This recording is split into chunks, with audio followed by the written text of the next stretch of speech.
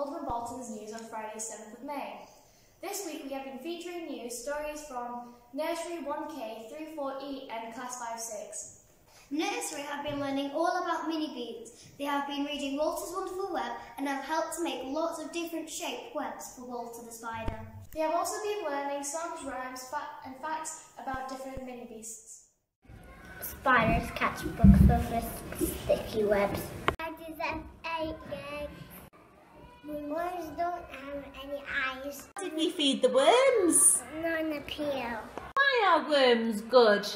Children make good doya.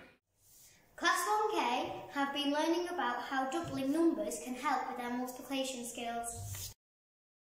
They have also been making glove puppets for the nursery children to enjoy, and in science they have been learning how to keep their sunflowers alive by taking care of them and giving them the things they need to survive. 1K also displayed some impressive dance moves in the Challenge 4 International Dance Week.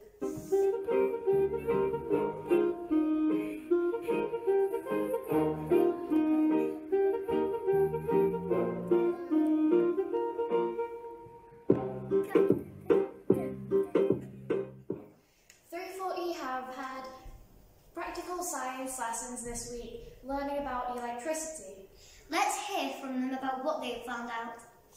In science, we have been learning all about electricity. Electricity is a flow of charge. For electricity to flow, you need a complete circuit including a power source.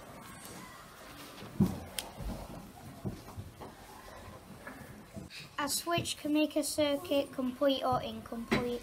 When the switch is open, the circuit is incomplete, so the bulb will not light. But when the switch is closed, the circuit is complete, so the bulb will light.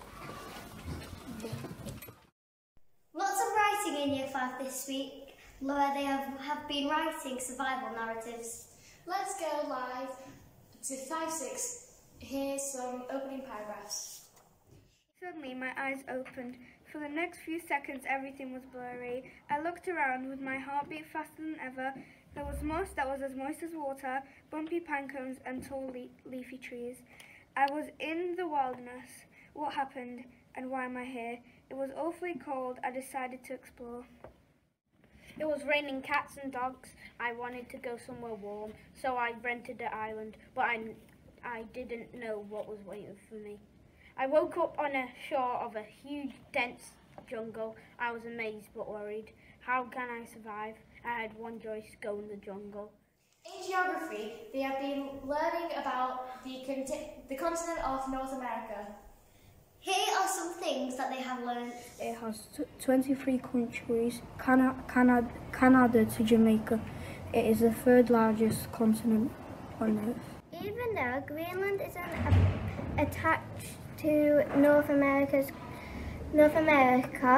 it is part of North America's continent because it shares the same tectonic plate. And that's all for today. I'm Karina. And I'm Bria, reporting live from Alderman Bolton. Until Until next time, bye!